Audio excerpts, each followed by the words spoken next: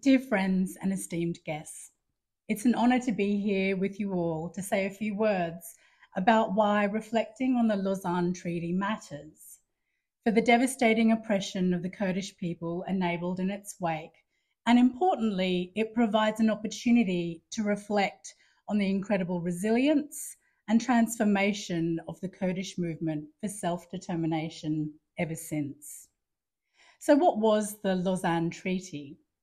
At the end of World War I, the Allies dictated quite punitive peace terms to the three empires they had defeated. In 1920, the Ottoman Empire signed the Treaty of Sèvres. Kurds had secured a clause in the Treaty of Sèvres which set out the path to an independent Kurdistan after the disintegration of the Ottoman Empire within a year.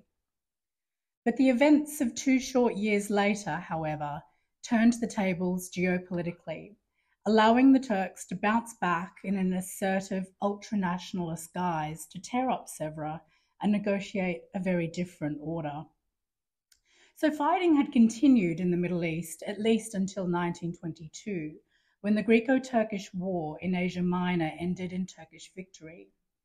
During the Lausanne Conference, Turkey used its alliance with Russia to secure numerous concessions from the European allied powers. To garner US support, Turkey granted a monopoly for railway construction and mineral exploitation in the country for American interests.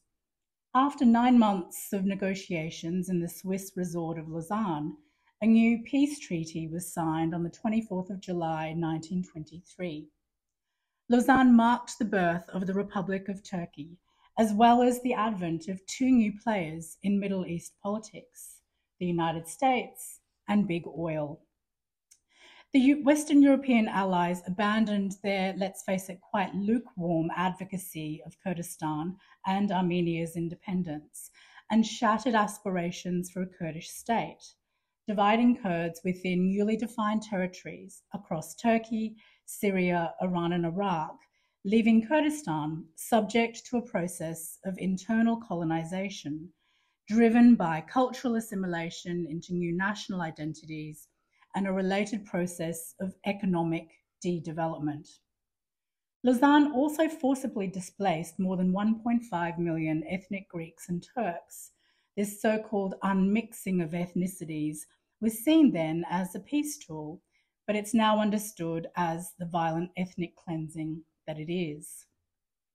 For the signatories at Lausanne, peace meant amnesty. There was no more talk of holding Turkey to account for the 1915-16 Armenian genocide. Making peace meant forgetting self-determination and other promises contained in Woodrow Wilson's 14 Points of 1918. For the Armenians, Kurds, Arabs, and other communities who had invested so much in Wilson's rhetoric of self-determination, Lausanne was the crime of the century. The Lausanne Treaty set in motion a century of devastating state violence and structural oppressions against the Kurds in Turkey, Iraq, Iran, and Syria in different ways, but all marked by colonial relations of dehumanization, forced assimilation, and violent concerted efforts to destroy Kurdish cultural identity. But whilst Lausanne is remembered and protested as the broken promise of an independent Kurdish state, the Kurdish liberation movement over the last 3 decades in particular has developed the political ideas and tools for a progressive vision that goes beyond the nation state as the source of self-determination. So I want to focus on this political pivot, over 30 years ago towards democratic confederalism developed by the Kurdistan Workers' Party, the PKK, probably the most important secular insurgent leftist political movement in the Middle East. So the PKK's call in 1978 in its manifesto for an independent state was then seen as the only correct political goal of a national liberation movement.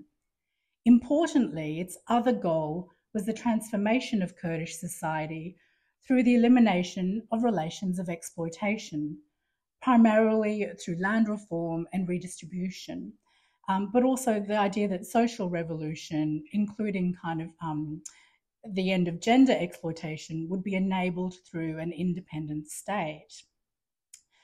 But importantly, a process of critique and self-critique, particularly in the 2000s, resulted in PKK leader Abdullah Öcalan transforming the ideology and political organization of the PKK through the idea of self-government whilst being a stateless society.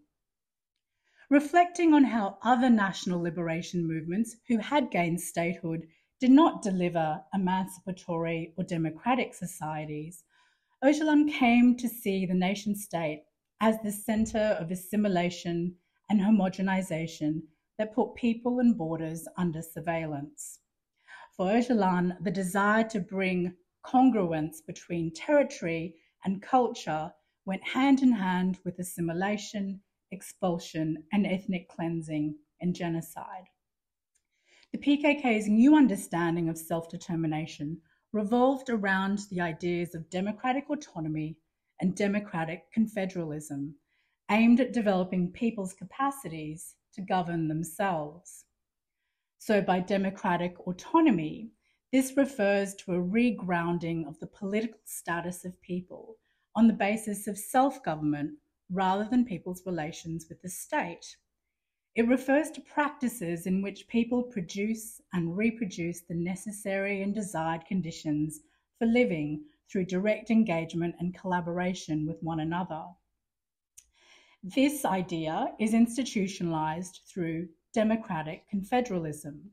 It aims at strengthening local administrative capacities organized in the form of councils at the levels of the village, the urban neighborhood, the district, the city, and also at the regional level, which in relation to Turkey is referred to as Northern Kurdistan.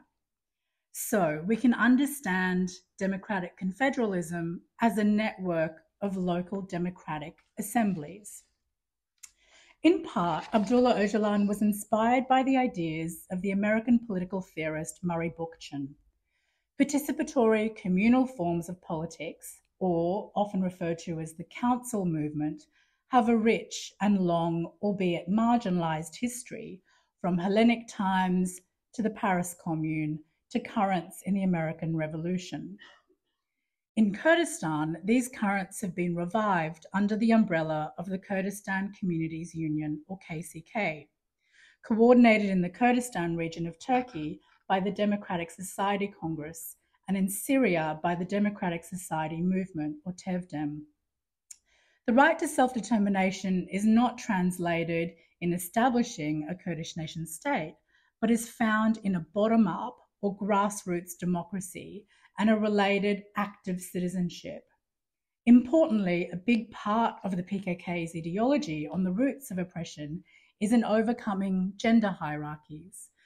Kurdish women are central in transforming society, and gender equality and also ecology are a central part of the practice of democratic confederalism.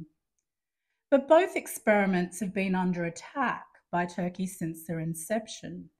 The KCK has been targeted with an extreme police operation from at least around 2010, where tens of thousands of people over the years have been charged and detained for trumped-up offences relating to support of the PKK.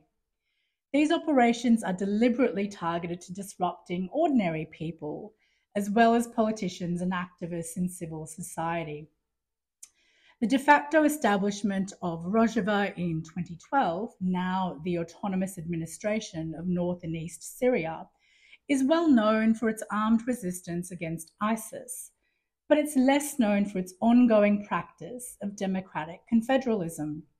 A network of autonomous administered localities and regions were able to establish themselves and create a space for a new progressive politic around security, justice, education, and agricultural production. The Ba'athist policies dispossessing Kurdish peasants were annulled, and instead the multicultural composition of the region was embraced and a diversified regional market thrived through the democratizing decisions that ordinary people made over local economic resources. Turkey, however, has engaged in multiple military operations close by, and these remain a future threat. So to conclude, on the centenary of Lausanne, we need to look closely to and support these practices of radical democracy as living everyday forms of self-determination, as well as redouble efforts to hold nation states accountable for their ongoing oppression of the Kurds and serious human rights abuses. Thank you.